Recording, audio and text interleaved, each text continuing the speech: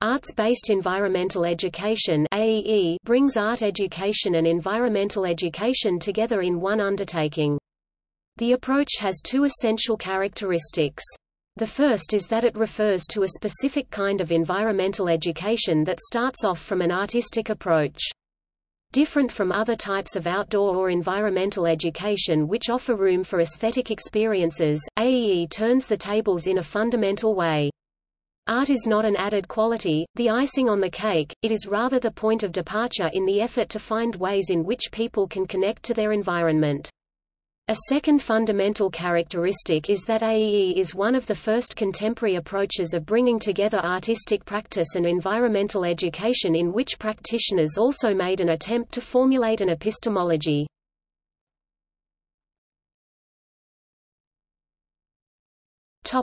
The roots of arts-based environmental education as it was developed in Finland. The term, arts-based environmental education, AEE, was first coined by Finnish art educator Meri Helga Mantere in the 1990s. Mantere describes AEE as a form of learning that aims to develop environmental understanding and responsibility by becoming more receptive to sense perceptions and observations and by using artistic methods to express personal environmental experiences and thoughts. Artistic experiences improve one's ability to see, they help one in knowing and understanding. Therefore, she maintains that these can be of high value in learning about the environment. Mante's description of her method of art-based environmental education can be taken as a first attempt at a definition. What do I do as an environmentalist and as an art teacher? To put it rather simply, I try to support fresh perception, the nearby, personal enjoyment and pleasure of perceiving the world from the heart. To achieve that, it is necessary to stop, be quiet, have time and feel psychologically secure in order to perceive the unknown, the sometimes wild and unexpected. At times conscious training of the senses, decoding the stereotype, is needed. I aim at an openness to sensitivity, new and personal ways to articulate and share one's environmental experiences which might be beautiful, disgusting, peaceful or threatening. I support and facilitate the conversation with the environment. In short, Mante's conception of AEE is grounded on the belief that sensitivity to the environment can be developed by artistic activities. As an artist, and as a teacher and therapist, she came to find it more and more important to go back to the basics of the process and skill of perception.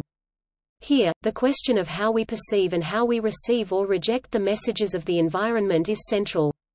Important to underline, because it counters possible allegations of embracing a too romantic view of nature, is that there is also room for the shadow side of experience, for feelings of disgust, fear and agony.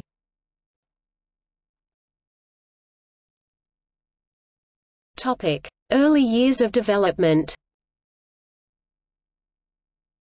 The historical antecedents of arts-based environmental education as it was developed in Finland go back to 1971, the year that the first European Regional INSEE Congress was held in that country.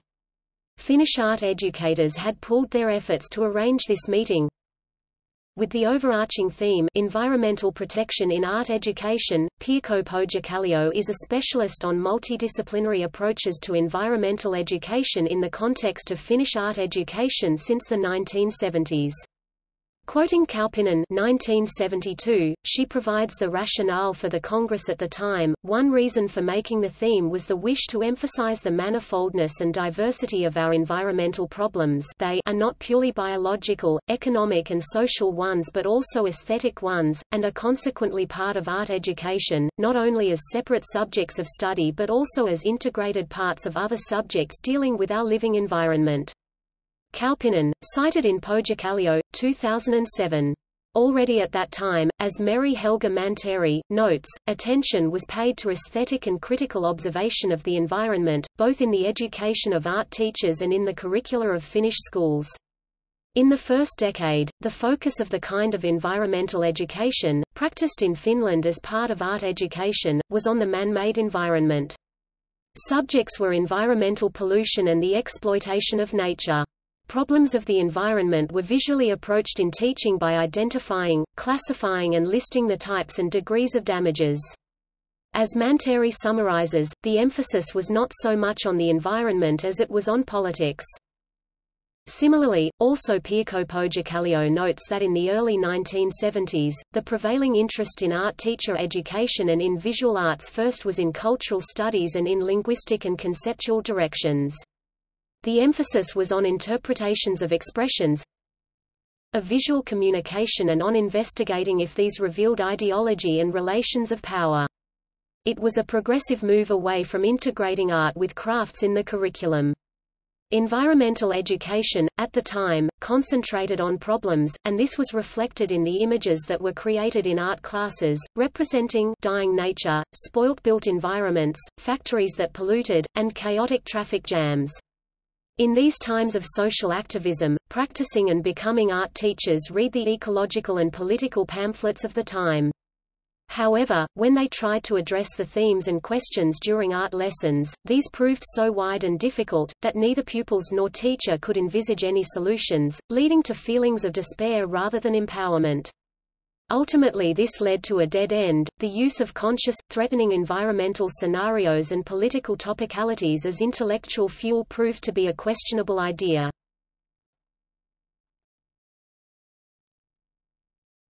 Change in the 1980s. The 1980s saw a change in Finland. From first being a subject that was limited to environmentally conscious groups and individuals interested in nature conservation, the Earth's ecological state started to capture the interest of the general public. Art teaching gravitated to assisting learners in acquiring skills in reading and evaluating the language of the man-made environment. Parallel to that, in teacher education, issues stemming from environmental psychology and environmental aesthetics were discussed. Towards the end of the decade, new trends emerged. Art educators began to develop activities that were strongly influenced by down-to-earth phenomena in environmental art and the new ecological awareness. A key figure in this development of a new approach to environmental education in the 1980s, as Pirkko Pohjakallio notes, was Meri Helga Mantieri. To the latter, an artistically oriented environmental education would be at its best when the artistic and creative perspective would run through the teaching project, from the stage of its planning to the evaluation of its results. Effectively, what this implied was that in the entire environmental education process the emphasis would be on the manner of observing, experiencing and thinking that is customary to art. Whereas before, art students, on basis of the prevailing orientation at the time of linguistic methods and critical theory, typically used collage of media images rather than personal and intimate contact with the actual environment, this now all began to change. To be sure, students were taken outdoors before by art educators as well, taking their pencils, drawing pads and brushes along. Here's the contrast, in Manta's own words. Now the purpose is to search for a more direct connection with the materiality as well as spirituality of nature. Sand, water, or any other environmental material became tools for reflection and expression. Also allusions to the mythical meanings of nature could be a starting point in the art exercises given to students. When in the 1980s new expressionist painting, earth and environmental art emerged in society, these were greeted as a breath of fresh air by art educators after the threatening images of the 1970s that had failed to empower those who had created them. Art students participated in courses on environmental pedagogy and camp schools were organized in unspoilt environments such as the Finnish archipelago and Lapland. Pohjakallio lists the following sources of inspiration for the new activities: deep ecology, gestalt therapy, experimental learning theories, and environmental aesthetics. Mantieri notes that the ability and experience of Finnish art teachers to work in environmental education through artistic means began to draw the interest of environmental educators in general. What was attractive to them was this insight: attitudes and values do not seem to change through teaching that emphasizes scientific facts. By consequence, she adds, emotional, aesthetic and practical methods became more and more appreciated. What came into focus was the pupil's own relationship with nature and the environment, which implied a holistic and hermeneutic approach to environmental issues. Poggiocaglio adds that in the newly emerging arts-based environmental education, the life-world approach came to stand central. Through that emphasis on the idea that the environment is, first of all, inhabited by persons and not something remote or detached, aspects were taken up that had been mostly neglected in art education's earlier bearings in formalist and semiotic approaches. Characteristically, the inhabitants' relationship with the environment was participatory rather than solely informed by focused attention. It involved a two-way influence and identification.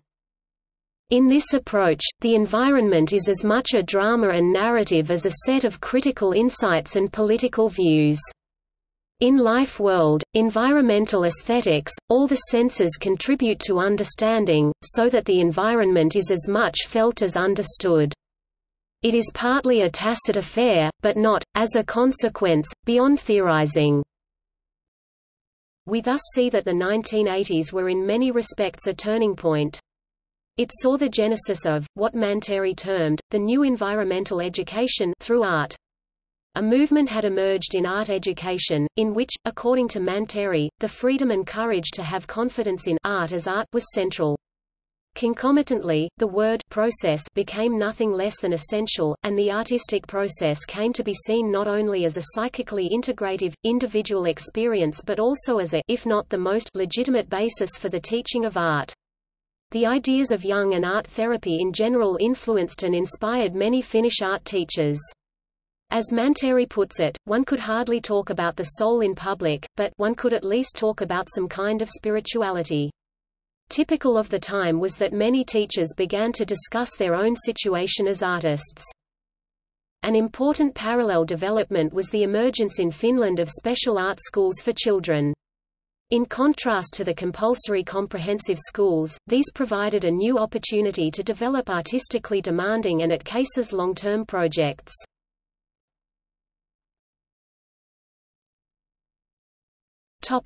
The importance of the 1992 Rio Earth Summit and the rise of the concept of sustainability. In 1992, a little more than 20 years after the landmark 1971 INSEE conference in Helsinki, the Earth Summit took place in Rio de Janeiro, the big UN conference on environment and development. Again, an INSEE conference was held in Finland. At this occasion, Mantieri articulated the specific Finnish approach to an international readership more fully in her seminal article, Ecology, Environmental Education and Art Teaching, which appeared in the INSEE publication Power of Images, 1992.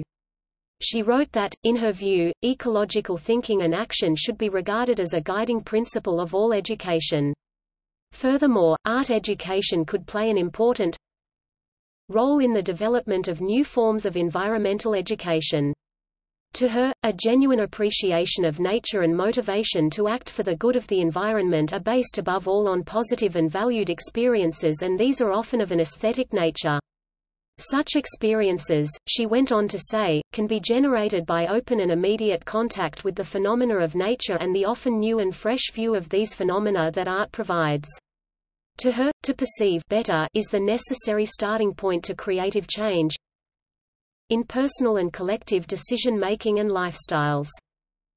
Mantieri presents several arguments to support her claim that art education can play an important role in the new environmental education.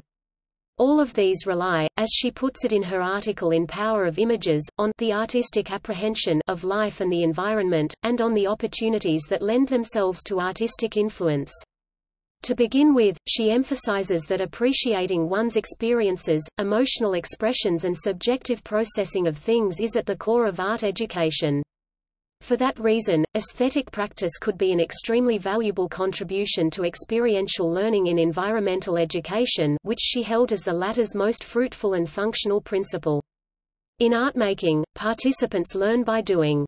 Everything begins with personal experience. Simultaneously, art teaching encourages participants to discover, unearth and also to lend weight to their own mental images. These two combined, mean that art education can offer a mode in which learners can engage with their experiences and observations of the environment through artistic activity. This can be done by working with mental images, tangible pictorial expressions, etc., and by bringing to bear matured levels of reflection and conceptualization. As such, artistic activity actually constitutes cognitive action and learning in its own right. Secondly, Mantieri also underscores the need to create positive visions and concepts for the future. Sustainable development is not only about conservation but also about creating the new, better environments, objects and lifestyles. It is in the design of these that art education can play a vital role.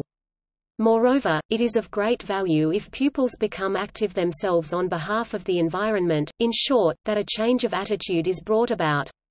Finally, Mantieri calls attention in her article to the critical insight that when an ecological lifestyle is primarily seen in terms of restriction and austerity, then it is more likely that change will only be accepted as a last resort. Through art, it is also possible to develop the mythical, metaphorical and deep-level psychological levels of man's relationship with nature into a constructive resource, in which factual information achieves deeper meanings. For Mantieri, art is often therapeutic, but this aspect is seldom mentioned.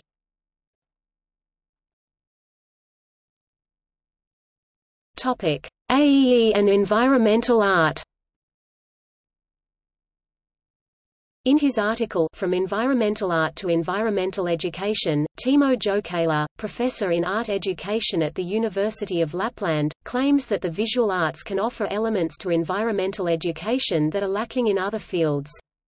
To him, artistic aesthetic learning involves observation, experience and increasing awareness. Art sharpens our schemes of observation and activity, and thus facilitates bringing the phenomena to our consciousness.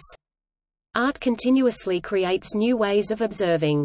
Even more so, visual art can be understood as actually being a history of evolving and varying schemes of observation. Previous learning experiences dominate the way in which we subsequently observe and describe our environment, says Jokeila. He underpins this claim by quoting Arnold Berlindt, as follows: environments are not physical places but perceptual ones that we collaborate in making, and it is perceptually that we determine their identity and extent. For Jokeila, the environmental world and the art world share an educational task. Environmental art, for him, is first and foremost art that is defined by the place it is made, it is created, as it were, by the environment. Its historical antecedents go back to the 1960s, e.g. the practices of earth art and land art. The Finnish art educator goes on to list 4 types of exercises that illustrate how environmental art can be a method of environmental education. On the one hand, these exercises are faithful to the practice of environmental art and as such they are a basic part of art education. On the other hand, they are also methods for increasing one's sensitivity towards the environment. In the latter sense, they are essentially environmental education. These are the categories that Jokeila provides. Exercises on focusing your observations and perceiving them more sensitively. Exercises which bring forward the processes happening in nature, and help one in perceiving them more sensitively, growth and decay, the flow of water, the turning of day and night, the changes of light, the wind, etc. Exercises which aim to alter set ways of viewing the environment. Exercises which test the scale of the environment and human limits.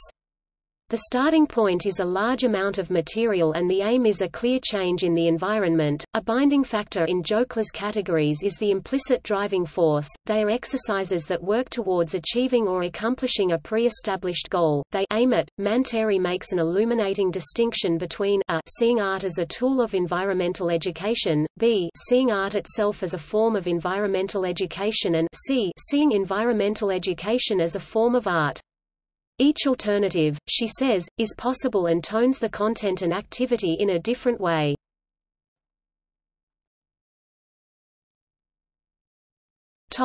AEE, nor pure environmental education, nor pure arts education.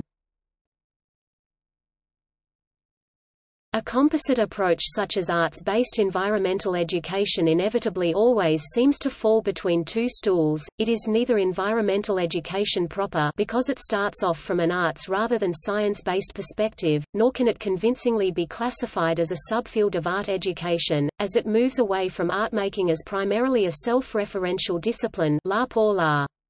In fact, one could say that two rather separate communities of art educators and environmental educators exist, often not understanding or more often not aware of each other's discourse, hence bringing along the problem of incommensurability of the paradigms from which they each approach education.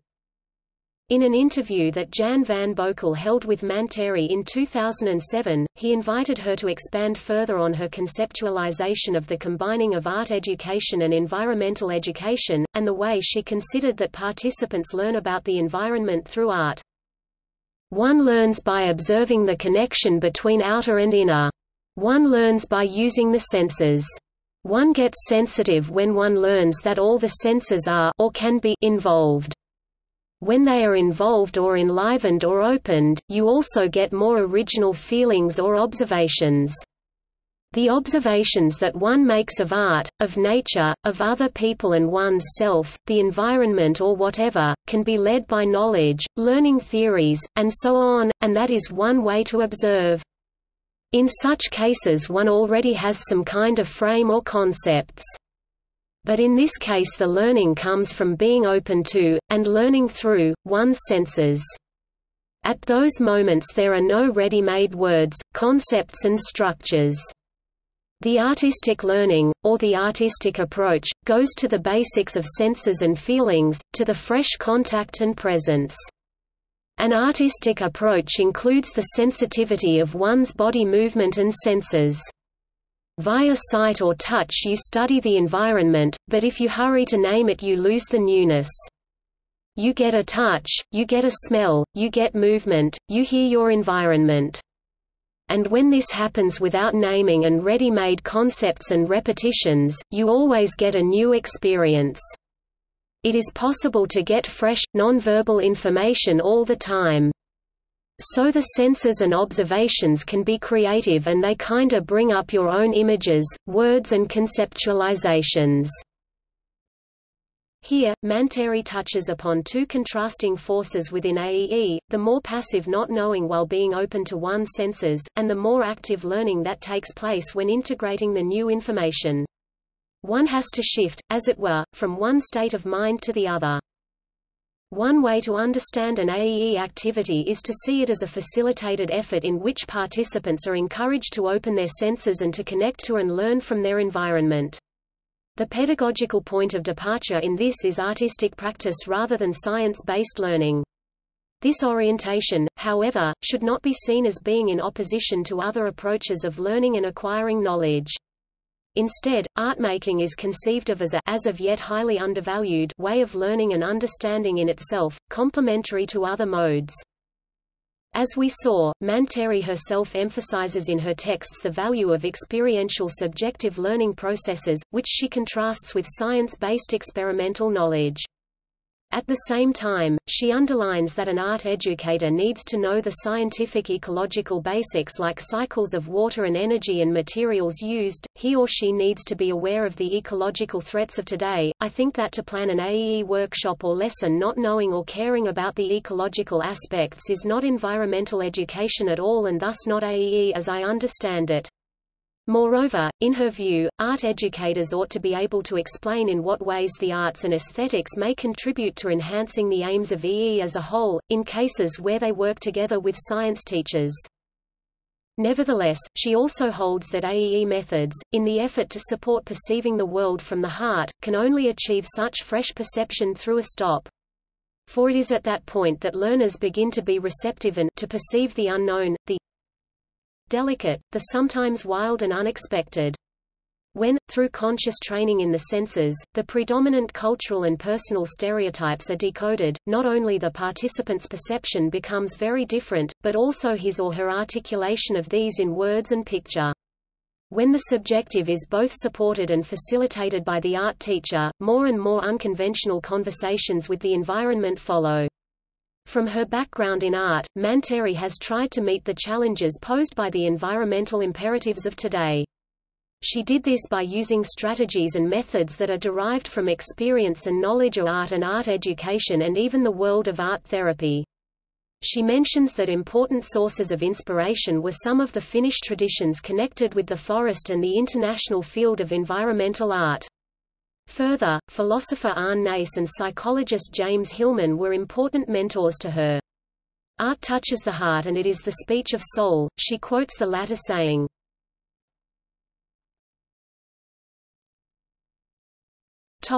Summary. In this overview of the way in which a specific form of arts-based environmental education developed in Finland, the following core traits to be distinguished. First, one has to distinguish between the first phase of AEE in the 1970s, which focused on visual imagery of the ecological crisis, and its second phase, when this perspective was complemented, if not to some extent replaced, by a more sensorially grounded approach in which personal direct experiences of both the natural and built environment became characteristic.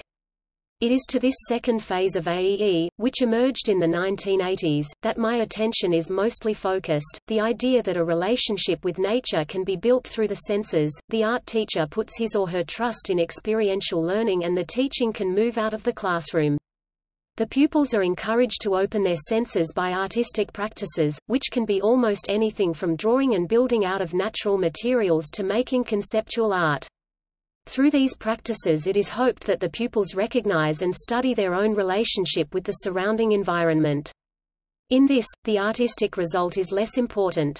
The goal for art education is to emotionally involve pupils and to develop their ability to see the traces we leave in the landscape. Part of this is to see the environment through art, and art through the environment. People would be educated by that environmental art or sculpture, and it is a good approach to do art-based environmental education. A forest, for example, can provide the materials for making art, interpreted by traditional techniques or through conceptual art.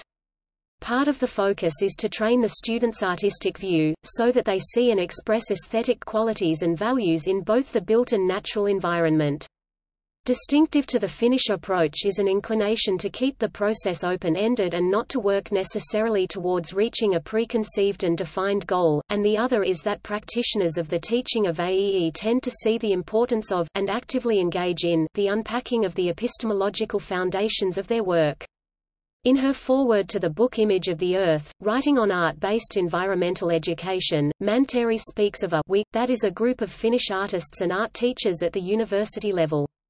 Though she grants that the book is not a comprehensive account of AEE, the opening lines do have an authoritative and programmatic ring to them.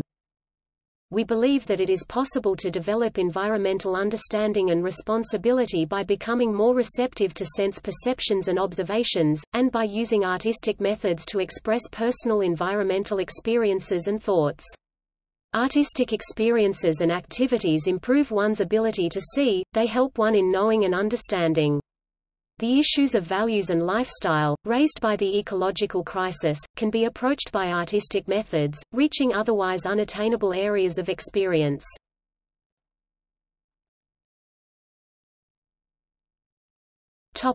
External links. Research Group on Arts-Based Environmental Education at Aalto University, Helsinki, Finland. Earth Art Education